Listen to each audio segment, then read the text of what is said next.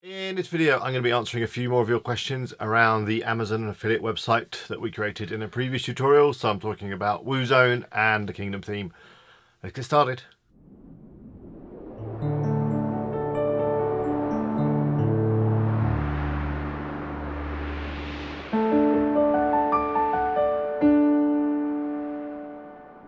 Hello, it's Alex here from WP Eagle. Thanks for watching. So in this video, I'm going to be answering a few questions around the Amazon affiliate website that we created in a previous video. If you've not seen that video, I'll put a card up on the screen now, somewhere up there. So the first question is one that I've had a few times, and it's around trademarks when registering a domain name. So say you're interested in promoting the latest Nintendo product and you go and get a domain name, say Nintendo Switch Store, something like that. Or you're going to promote Dyson vacuum cleaners, so you get bestdysonwebsite.com, whatever. Should you actually be putting those trademarks in the domain name? Well, that is a good question. And it really depends on the trademark, I believe.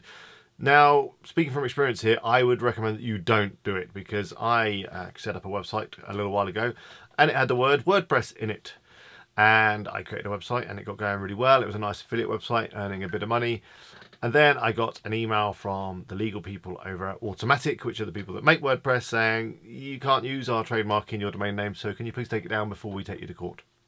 So I think it really depends on the trademark owner, and you want to check that out as best you can. So go to the website, read the terms and conditions, and if it's not clear in there whether you're allowed to use a trademark in the domain name, maybe get in touch with them, or yeah, just don't do it and you'll be fine. The next point I want to talk about is the screen options, which some people have still been having problems with on Kingdom. This is where you're trying to remove the page title from the page and also set a revolution slider, and you just don't get the box when you're editing the page. Now, I did offer a solution in the last FAQ video in terms of checking the screen options and all that, but that's not working for everybody. And I've investigated it a bit further on my test site, and I found that on Boot Boutique it works fine. I can see the options, but on my test site the options aren't there, and it's a bit weird because they're both running exactly the same version of Kingdom, the one that I made available to download in the last video, which was like a dev pre-release version. And yeah, it works fine on Boot Boutique, but it doesn't work on my test site. So I don't know what's going on. I was hoping to get an answer for this video, but AA team weren't able to provide me with a solution just yet. But as soon as I know one, I will do a new video on that, and I'll put it on Twitter and on wpeagle.com as soon as I know. I don't know what's going on there. I've tried reinstalling the theme, changing plugins, all sorts of stuff. But yeah, randomly it works on some sites and on others it doesn't. So yeah, as soon as I know, I will let you guys know. The next two questions I'm going to be answering are around installing a theme when you get the missing Style.css error message, and also creating sidebars within Kingdom. But in order to do that, I'm going to need to get on the computer and show you from there. So let's get on there and go through them. Okay, so the first problem I want to address is a question that I get quite a bit, which is when people try and upload the theme, they get the error message that the Style.css is missing.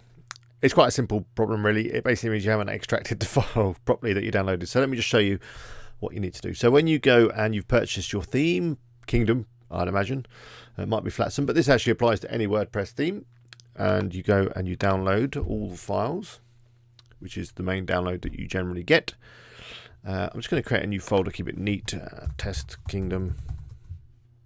That'll do. So yeah, you download this zip file here, which is just downloading, 10 seconds left. Let's speed up time. Okay, little edit there, but hey, we're all downloaded. So you've got your zip file here, which you just downloaded from ThemeForest probably. And then what you go and do is you go into your dashboard and you go to Appearance and Themes and Add New, and then Upload Theme. Then you find the zip file that you just downloaded, which is here. Click Open, Install Now, and it then uploads it. Again, let's speed up time. I've done a quick edit. It takes ages because the file's big, which is part of the problem to start with anyway. And then it's uploaded now. It's going to try and unpack the package, and then you get the message here. The theme is missing the Style.css style sheet. I said the problem is that you haven't extracted the folder or file that you downloaded from ThemeForest. So here it is. You need to double click it, and then in there you find a folder, and then in there you find another folder called Theme. And then in there, there's another folder called Theme Zipped. And it's these that you want to upload. Generally, probably just kingdom.zip. But if you want to go for a child theme, that's fine. You just need to install both of them. So if we go back here and go to themes again, if we upload the right one, it should be fine. Let's just go add new. Upload, choose file. And in this folder that I just extracted, and then theme, as I just showed you, and theme zipped, kingdom.zip. It should be much quicker because it's a smaller file for a start, which is good. There we go, installing, unpacking.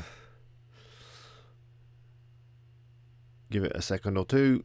Installing the theme. Theme installed successfully, and then activate. So yeah, if you're getting that missing.style.css, it's because you need to extract the folder or the file you downloaded. So it creates a folder, and within that folder there will be another zip file that you can then upload, and it will work fine. The next thing I want to go through is regarding sidebars. I've had this question a few times, which is how do you add a sidebar to a particular page or a certain category or product or whatever. So I'm going to show you how to do that right now, but not. Okay, so say we wanted to add a sidebar to the Fly London category, which is here, which is a certain sort of boot. And so we wanted, you know, a sidebar with some stuff, maybe a bit of blurb about Fly London, or I don't know, some sort of filters, whatever. You can do whatever you like with sidebars. They basically take widgets. So to do that, we go into the dashboard, and then it's all under Appearance and Kingdom Theme. And you've got your sidebars manager here. So in here we need to create one. Oh, I have got one for blog. Couldn't see it anyway, never mind. So I just clicked add new sidebar, then I'm going to add Fly London, save sidebars, which is great. And then the next one down is sidebars per section. Select the sidebar that you want to add to a section, then add the position where you want it on the left or the right. Let's go for the left. Then it's here where you decide where it's going to show. So on certain pages, you just tick here. On certain templates, which is basically just a blog. On certain post types, so maybe just on every product. Then you've got your archives and all this sort of stuff here. So the section we want to go into is taxonomy terms. And in here you've got all your different things. So it's a product category, and it's Fly London. But obviously you can add it by other things as well. Just take a look there. Click. It's very flexible, in fact. There we go. I've saved that. So now we just need to add some widgets. And there's all sorts of widgets. So I don't know. Maybe you want a like a layered nav, which is quite handy for products with lots of attributes.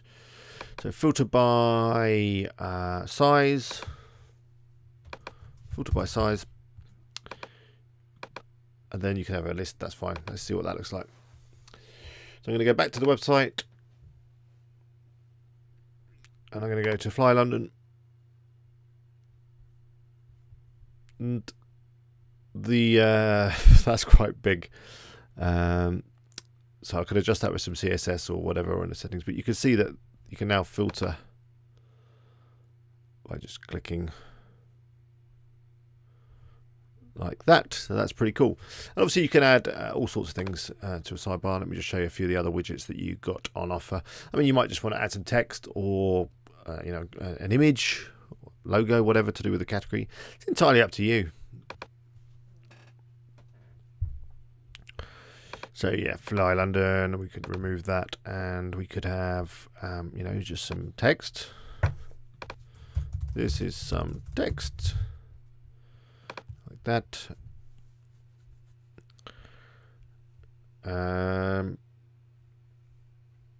what else? Well, whatever you like, really. It's entirely up to you. Custom menu is pretty cool. You could add, you know, links through to popular products or whatever you like, or use any of these WooCommerce type things. So, or you can even just have a little price filter. There we go. So let's just go back to the site and have a look at that. And hopefully you'll notice that on the other categories like UGG here, they're still full width without a sidebar. So you can add it by category, by page, by whatever. So there we go. Got the filter there by price if you want it. And then there's our text widget. this is some text. Thanks for watching. I hope you found this video useful. Please keep sending me your questions via the comments form below this video or via my website at wpeagle.com. I do my best to answer all of them, but please bear in mind it may take me a few days to get to your question. I've got quite a lot on, and yeah, I get a lot of emails, a lot of comments, and I literally can't spend all day doing it, so I do it in batches. My turnaround time at the moment is a couple of days, so yeah, hopefully you'll hear from me as soon as I possibly can. I'd really appreciate if you could click the like button below this video on YouTube, and if you want to be the first to know when I do an upload to YouTube, then please do subscribe by clicking on the little eagle thing right there. And here is a video from my channel, especially for you, which I hope you enjoy. But until next time, it's bye from now.